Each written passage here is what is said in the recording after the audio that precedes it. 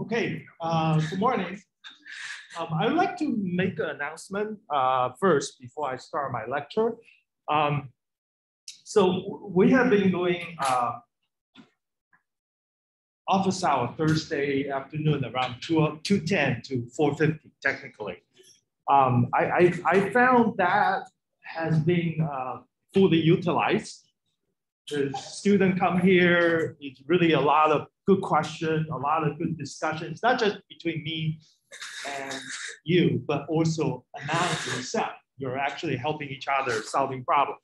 So I like to make a little bit more office hour. So what I plan to do, I think I don't want to do Tuesday because Tuesday, Thursday, if you conflict, you conflict everywhere.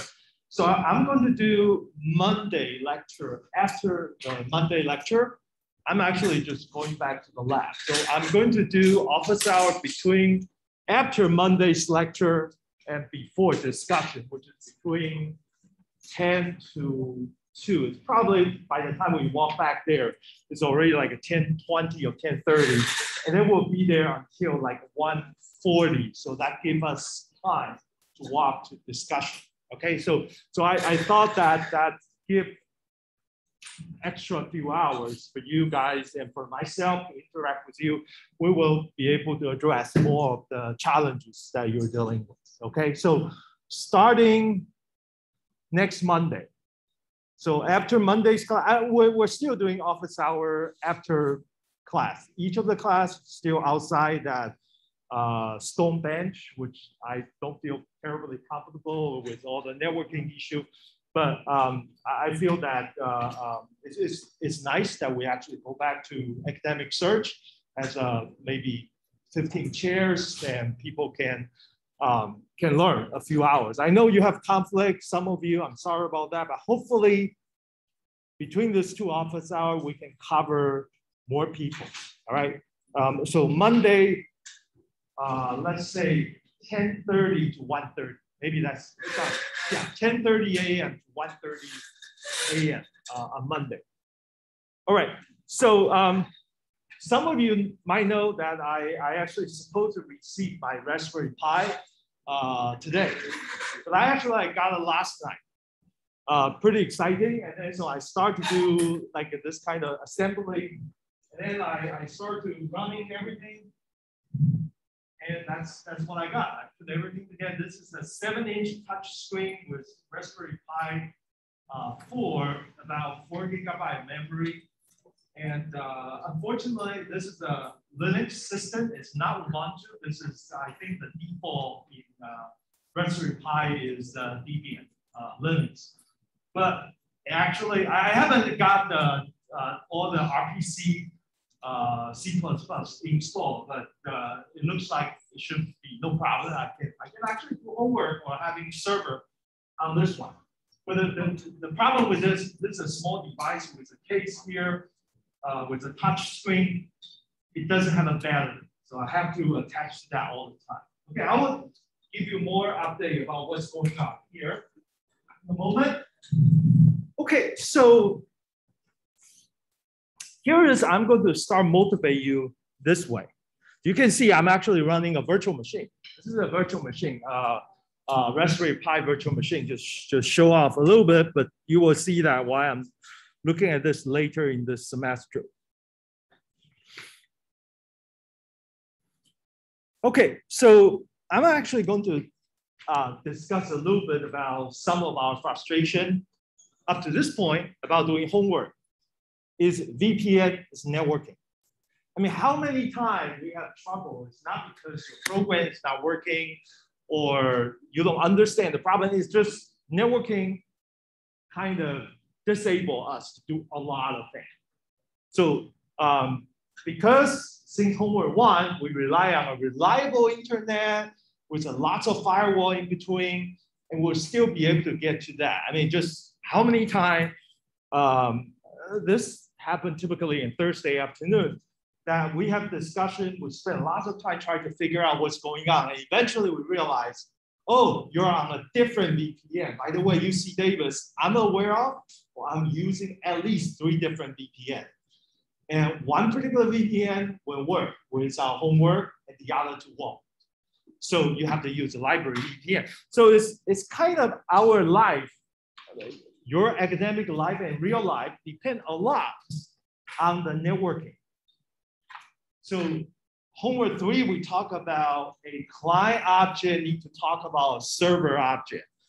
And the thing is that how is RPC going to work if we don't have a reliable networking? That's why I actually, homework 3, I want you to do client server on your machine, because that get rid of already 99% of the challenge we might have. You think about if I put server on Cyrus and then you try to use client to talk to that, there will be a lot of non-trivial problems happening over there.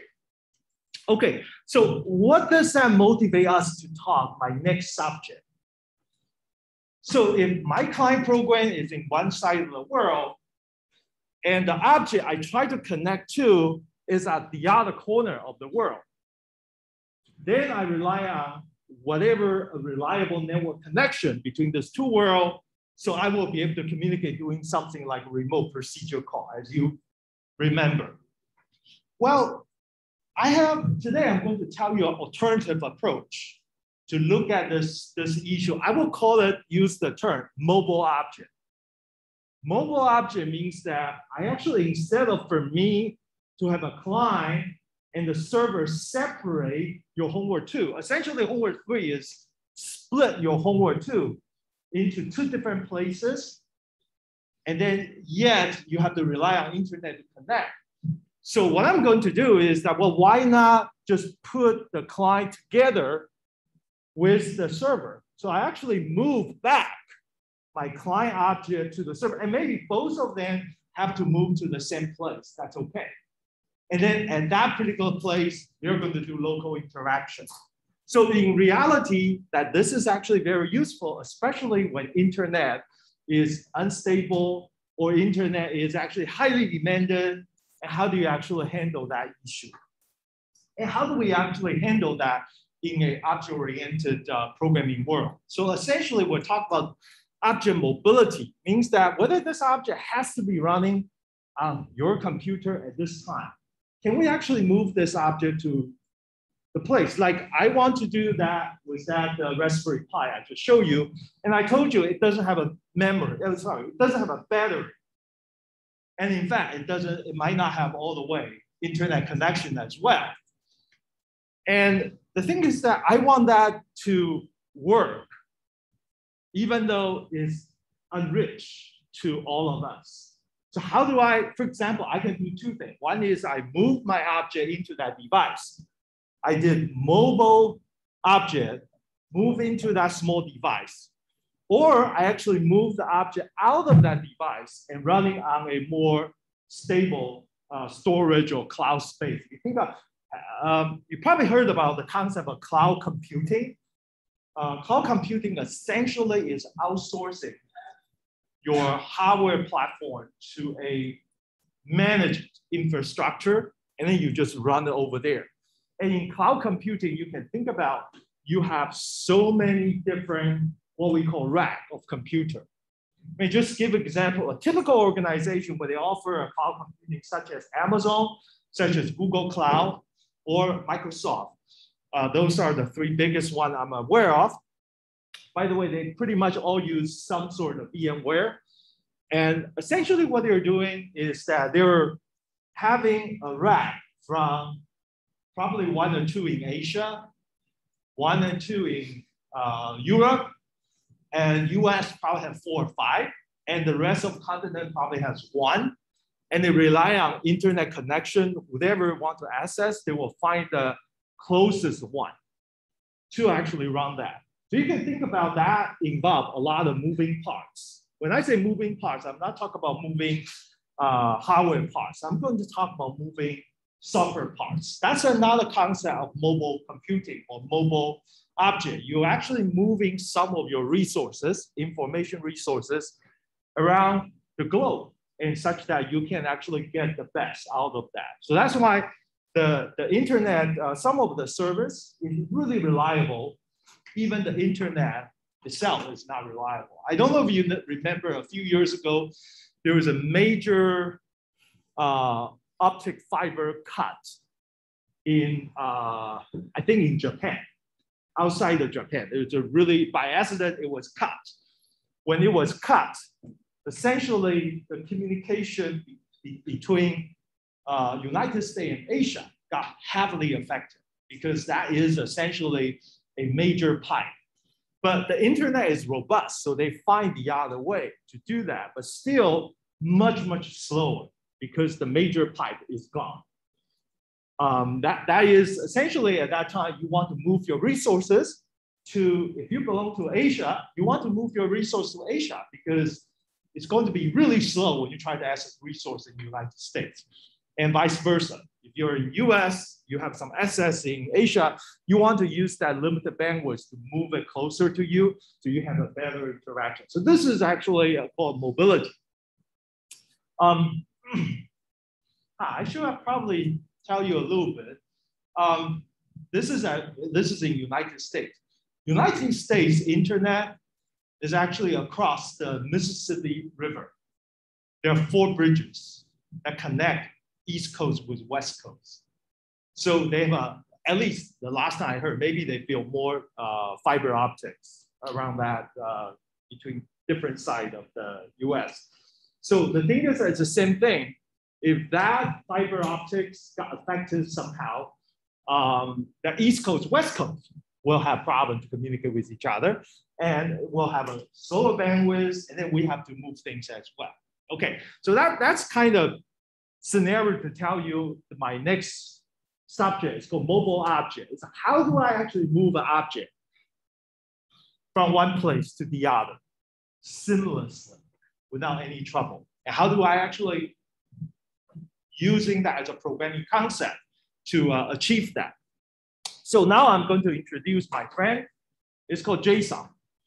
So the way to work is essentially this is a two-way street. One is called C++ object. One is called JSON object. So up to this point, homework 1, 2, 3, you can see that JSON is a concept. I'm actually going to talk about JSON programming today. But JSON is a really general and useful concept in representing any kind of object. And the thing is that for homework 5, which I just released, I'm actually going to ask you to develop a program called dumpj. So dumpj is actually how do you actually do from the C++ to JSON side. Actually, this slides need to be modified. So now I actually already changed this to JDump. The name has already changed differently. This is called dumpj and JDump.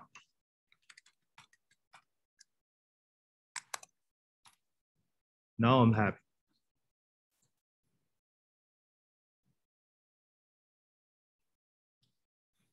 So essentially, this is a 2 part of the world that I can, if the screen will show up. Okay, thank you.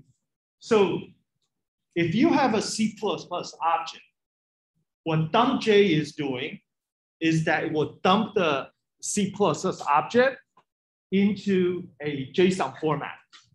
So essentially, you have an equivalent of JSON world object that's corresponding to your active C++ object, including its value, the attribute and value, everything, whatever is the state of the object. That's what we call dump. So when we say dump, it means we want to dump the current state of a software system.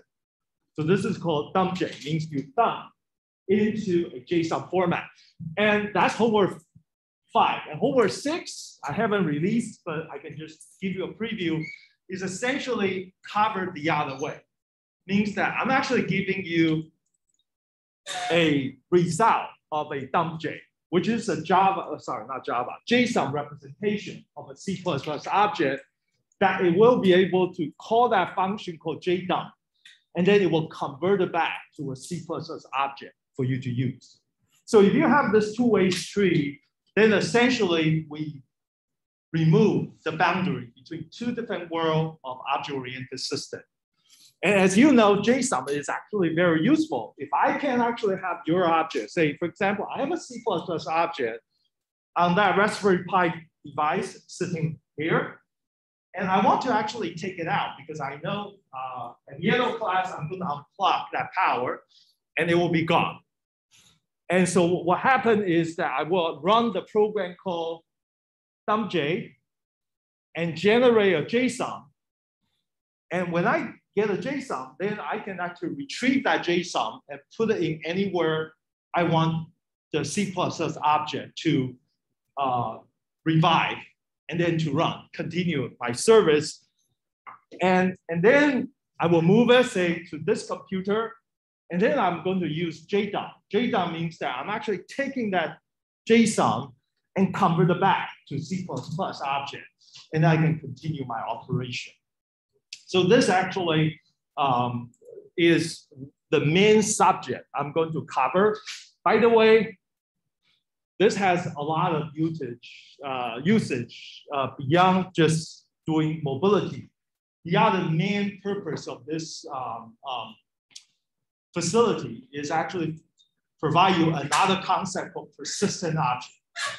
So what is a persistent object? So far, all your program, what you're doing is what we call transient object. Transient object means that once you turn off the program, once you turn off the power, the object is gone. Means that next time you actually enter the system, you need to basically restart everything again. I mean, the object may be the same, but the value, for example, you have an object keep tracking how Facebook user are interact with each other and how many millions of likes or how many hundreds of thousands of comments are being made, and those things are gone if they are not persistent. So we need to actually have something called persistent object. How do I keep it persistent? Using dump-j. You have an object is running, accumulating 10,000 Facebook comments. Well, let's say 10,000 comments from the ecs36b students, and you're about to turn off that device. What should I do? I actually turn it into a JSON. Whenever I turn it into JSON, I transport it or store it in my hard disk. That becomes a file. That JSON is a file. And that file, later I use JDump. When I want to run the program again, I actually convert it back to a real object.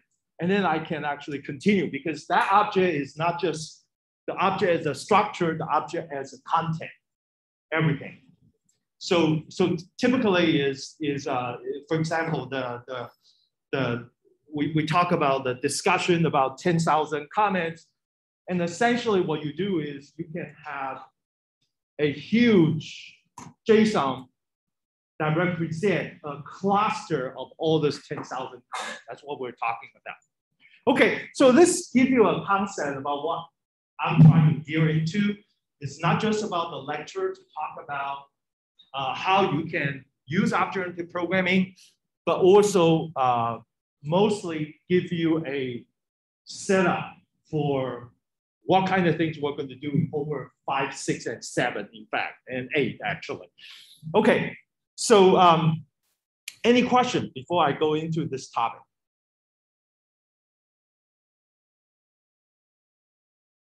When there is no question, that could be either a good news, which I explained everything so clearly, or it could be the other extreme, okay? All right, you know what I'm talking about. So any confusion what I'm talking about? All right, don't worry. If you have a question, if you completely get lost, when I assign you the homework, I will know, okay? Yes. So this is homework 5, homework 5. Homework 4 is ask you to print the the difference between multiple inheritance and virtual inheritance. Yeah. So basically,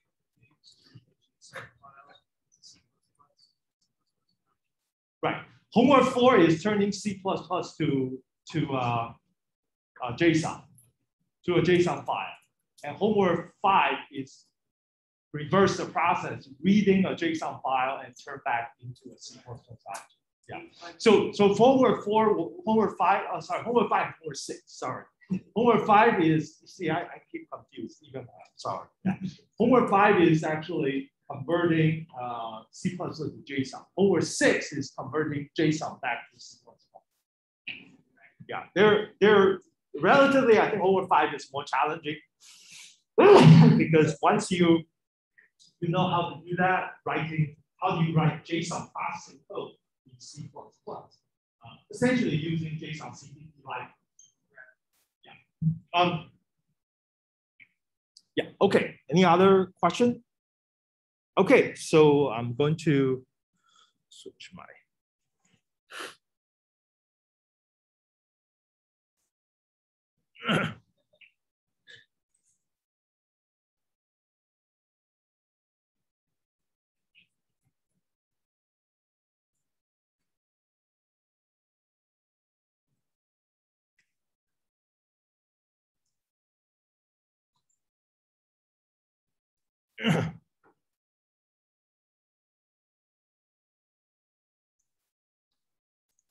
Okay, so I'm going to start to talk about JSON C++ processing.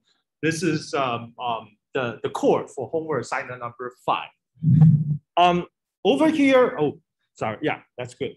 So over here, we're actually going to cover a few things. We're actually cover 2 topics.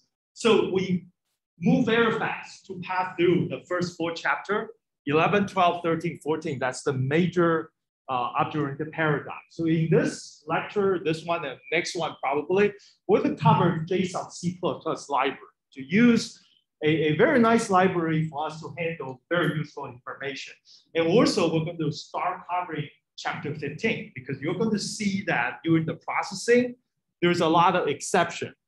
I mean, part of the reason my server for homework 2, homework 1 is not so reliable is because it didn't handle the exception very well. It's used C. It doesn't use the C++ exceptional handling capability to do a bunch of things. But when you move to homework 5 and beyond, we're going to use a lot of exceptional handling. So this is handle runtime error, handle all kinds of stuff. Okay. So I'm going to start with JSON. So I finally talked about what JSON really is. This is my formal introduction. So it's a representation of object. I mean, the name is called, JSON stands for JavaScript object notation. So it's representing an object. So in fact, it's representing all kinds of perspectives. It's representing the action, which is member function, it representing the data and its content. So essentially, JSON is a really nice format for you to capture a current state of an object that you're interested, regardless which programming language you're using. You're using C++, Java, and or Python, or any object language, I actually can represent as a general format that I can actually do that. So what does JSON looks like? JSON, as I mentioned to you earlier, is what we call key value pair. What you have is essentially a bunch of this kind of key value. Key is definitely a string. The value could be a lot of things. The value could be a string, could be a number, it could be another object. So you could have one JSON and concatenate it as another JSON. All right. So and the order doesn't matter. It will just reorder everything. So I said the JSON possible value could have either the basic data types such as string, boolean, integer, double, or it could be null. I mean, you will see a lot of data that doesn't have anything, and I say null. And then it has array. and it has object. So array, the format of array is somewhat different. Is that array, you have to use the bracket. So essentially, when I declare as an array, is that I still have a key. I still have a key value. The value means array. So I have a key, and then I have an array. Array is represented with this bracket. And then inside the array, I have a multiple element. I have a multiple element. So essentially, when you talk about array, then you can index into that. So for example, if this is the array, then when you do JSON programming, you can actually index this. This is item number 1, this is item number 2, and so on and so on. You can actually index that just like when you're writing program is array. So for example, JSON is used by most of the social media companies in representing our online discussion. So typically, that when I say I have lots of comments or lots of reaction, and for example, a particular post has 2 million reaction, then how do I actually represent that information? It's essentially an array. So what you will see I hope I can show you some real Facebook data. Maybe I can pull it out in the middle of the class. It's essentially you have, say, that named array place, I would just replace as comments. Assuming you have lots of comments, I would say that's a comments. And then you can see that comments contain 2 objects. One object, first one is the data, which data is an array. Basically, you have 2 million comments, then each of the color pair of curly bracket, they represent 1 comment object. And then this is the array of object, and then usually this is just coding convention. This is not restricted by JSON.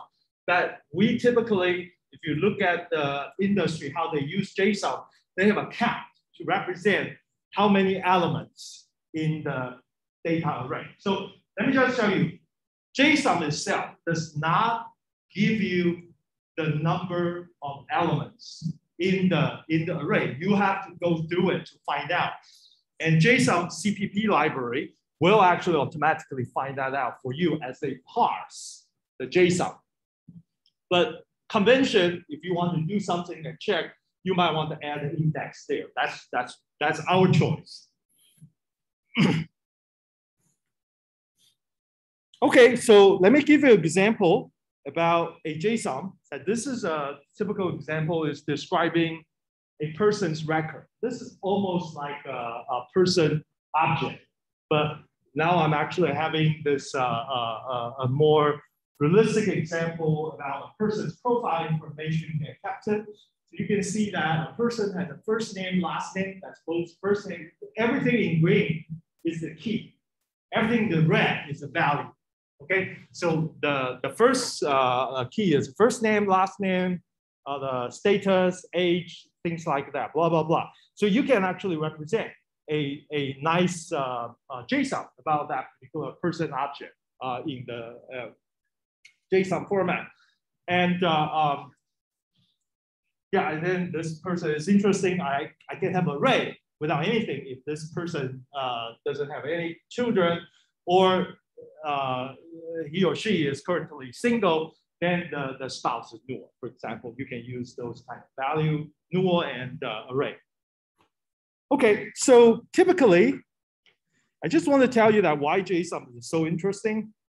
When you interact with the internet service, which you are doing that every day, there's a concept called front-end server and the back-end server. If you go to a typical company, when you visit their website, like a Yelp or whatever service you want to leave some information, we are interacting using HTTP, a protocol, to communicate with what we call front-end web server. Cyrus is considered a front-end web server. When you access to that, whatever access server you have with Canvas, that's actually also a front-end server. So front-end server is supporting HTTPD, the HTTP daemon. It's pretty much like your homework assignment number 3 server, that front-end server is receiving all the response about what you want to do.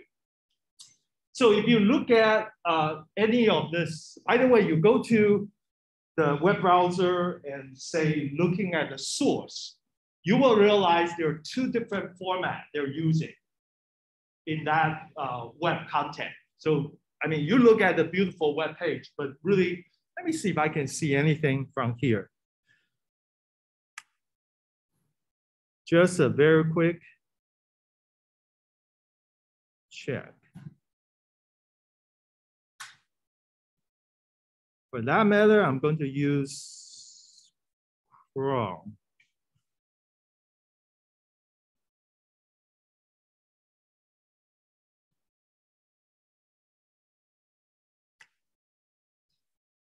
Let's go to pick a website, Canvas. Let's go to Canvas.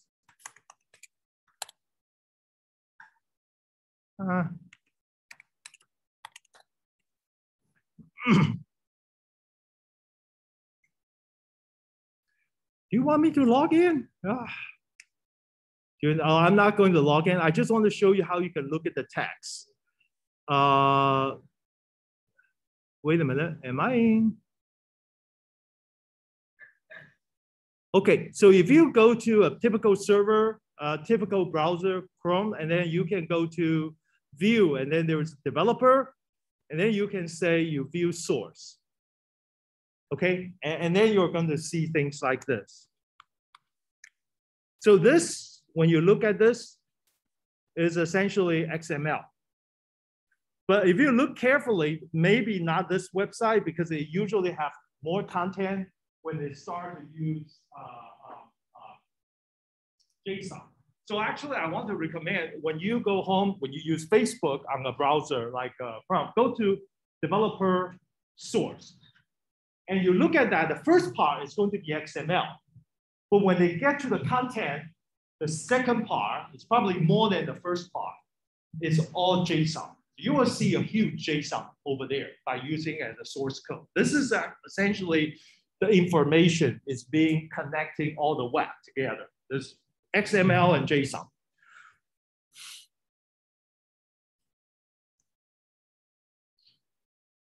But what I want to tell you is this. Now I'm coming back here.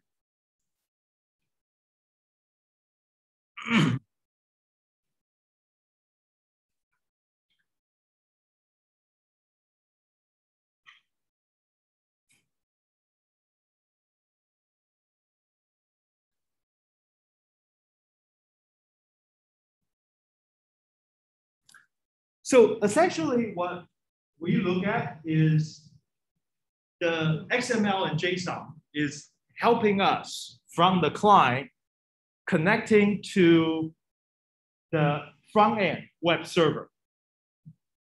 But the reality is after it passed front end server, you need to access the secondary server deep in their network.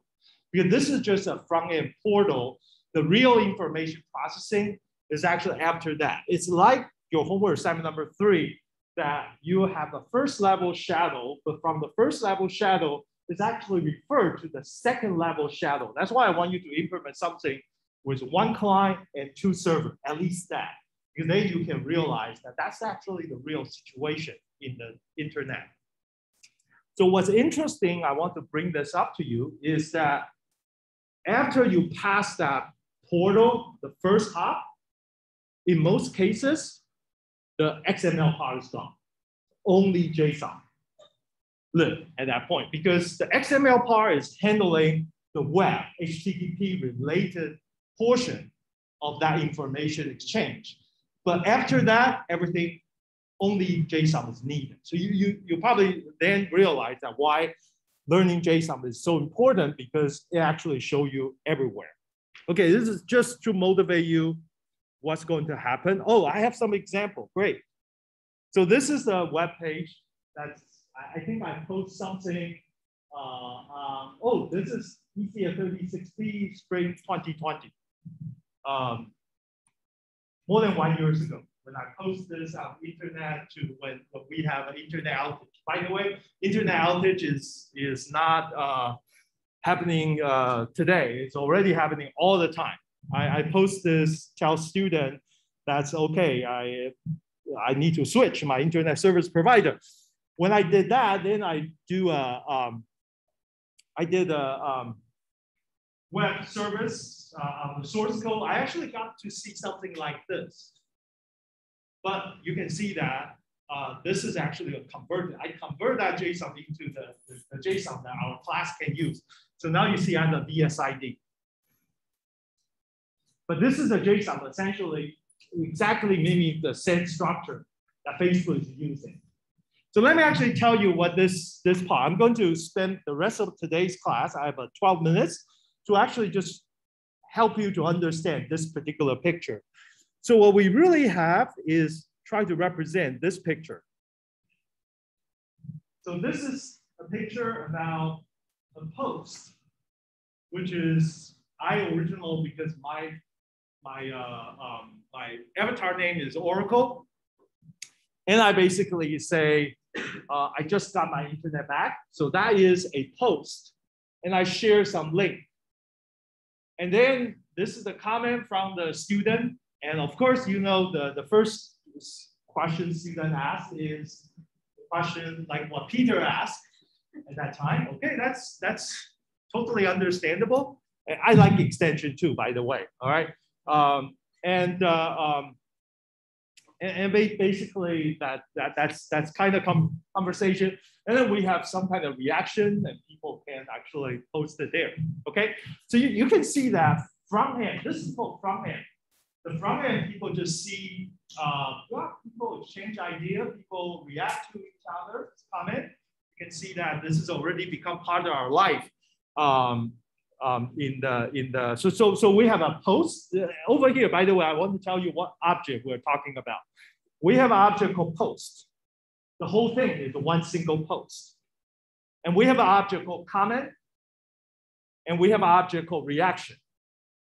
So we already have like 3 or 4 different kind of objects over here.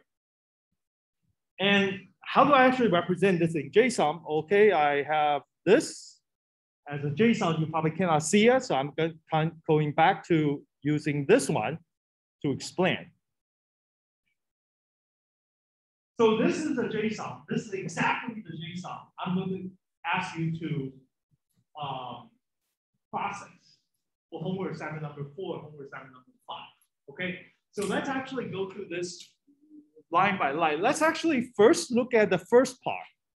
The first part is here. Let's look at this part. It's the if you see in the middle, this part is the ID. Basically, I posted. This has an ID, has a from. Who is the from? Oracle with what's my BSID? I hope later you will use your BSID to do that. And then I have a few things, which is then it go to my message, which just got my internet back. And then I have a link that I share, because you remember in the previous picture, I actually have some link. So I have some link I'm actually going to share. But here, I want to focus on the comments. You see that I have a comments here. I have a comments. As we can see, there are, wait a minute. This one, sorry. There's a link, there was a page, and then there was a comments by Peter. Let's actually look at how that part is working. So I extract that comment part from here, the whole red, into this part. This is the comment. So let's look at how I represent comment in JSON. It has an ID. That's also, the ID has a, oh, by the way, the ID has 3 parts. I'm actually going to explain later, but you see that that comment has 3 ID, and then it has from, avatar name is Peter, BSID, whatever, and the message, this is a key value pair. The key is ID, the key is from, the key is a message, and the value is Professor Wu, can I get an extension through because I'm an AT&T customer? And then it has a timestamp, create a timestamp, and then it has a reaction. And the reaction itself is an array. And it started with data with the first one, avatar, Peter say he loved the comment. He loved his own comment. But then Oracle, the professor replied, that his comment is actually angry about that, okay? So you can see that I'm actually showing you one picture about what you see social media, but the other picture is, well, how do you actually represent that using JSON this way?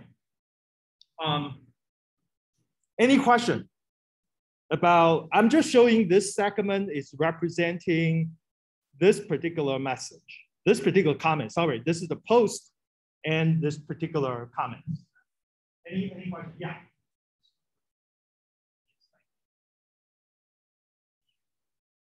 Okay, so I'm using BSID, but when you use Facebook, you have Facebook actually assign you a Facebook ID. Yeah, so if you, that's why I actually removed that. I use this because the original file will have everybody's Facebook ID. So essentially, Facebook did a lot of improvement about protecting people's privacy, but still your Facebook ID is being tracked. So if you, I'm just give you an example, this get into a little bit about ecs36b style, is that if you think about your UC Davis student and you support a particular presidential candidate on campus, and you click like or you click angry, say Fox News or Occupy, which represents the left and the right. And the thing is that some of the people, by the way, they already done it. They collect all the data, they profile you as whether you're supporting this side or the other side. And number one, what they did is they actually targeted, send you advertisement, false news. And this is a scandal called Cambridge Analytica. You should actually watch the movie Social Dilemma. Let's actually talk about the Cambridge Analytica. It's all about how you can harvest our information about ourselves in some kind of profiling and such that they can actually target it using machine learning and AI to tell you. I mean, if you think about election, if you can send something which you boost 1% of probability for the candidate you want to support to come out to vote. And then you actually send discouragement to those who against you, and by 1 or 2%. In United States, at least swing state, you have a swing state just about 2 or 3% is flipped.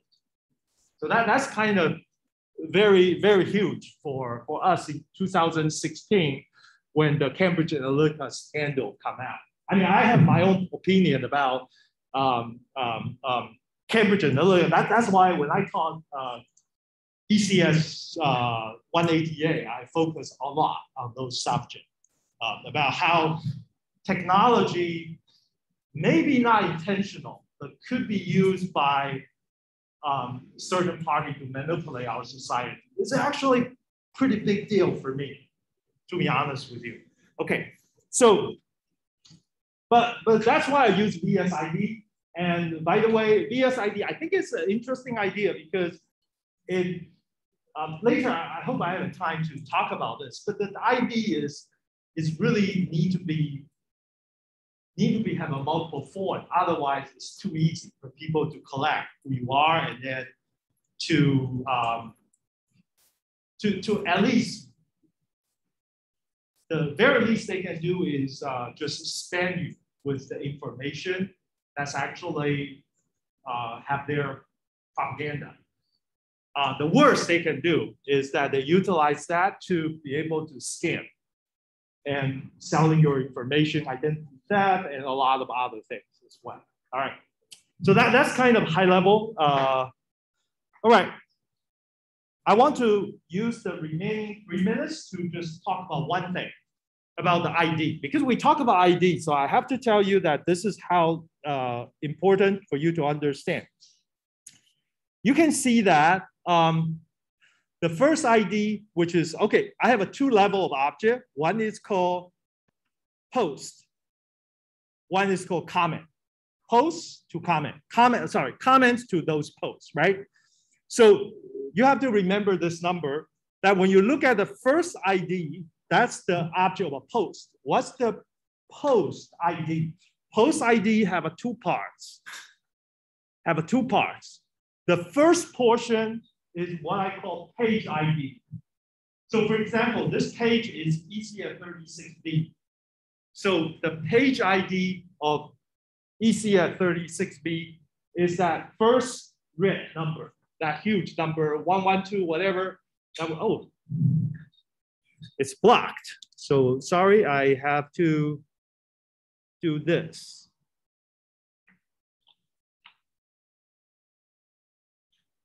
Let me use this one and blow it a little bit up. So now you can probably see it. So the first part is what we call the red part is actually what we call the page ID, which community, which fan page you're talking about. And the second part is what we call post ID. So you have a page ID, you have a post ID. This means that belong to this page. For example, this page is Fox News. Fox News has a page. And Fox News, when they release each of the news article, each of them is a post. And that post has a unique ID as well. So you have a page ID, you have a post ID. So when you go down to comments, the comments, actually, the first two are sharing the same with the post. So this is a comment ID. When you are one of the 400,000 commenter, you make a comment on the second Trump and Clinton debate. You make some comment, that's the number during the second debate. You will have the first as a page ID, in that case is a Fox News. The second is a post ID, which is represent the that particular post, which is the second debate between these two presidential candidates back then. And the third ID is the comment ID. So that's why you have 3 instead of 2. So ID is everything. With this ID, you can track pretty much everything. And then with this comment, you can see that now this is the person who actually really make that comment. And this is the person who really make that reaction. That's why our internet society under social media is actually pretty transparent. Basically, everything you did is being recorded. And you can use Facebook API to actually pull it out. And Facebook make a lot of improvements such that the API is no longer really open by the middle of 2018. But still, people still have a way to pull out this information. Let me warn you. And if you want to know more questions, I can share with you how that can be done. But in general, it's a danger. I'm just saying that social media, just be careful what you're doing. Okay, so that's why it's ID. So every post has a page ID and a post ID. Every comment or every reaction has a post ID, has a page ID, a post ID, and a comment ID as well over there. Okay, so that's pretty much. I want to stop here to just give you the idea. Hopefully, my purpose today is really just want to motivate you how important JSON is today for our information. Yeah. What? Okay, I'll check with TA to make sure that they will update your grade. All right. All right. So I will stay here if you have any question. And for the rest of you, have a good weekend.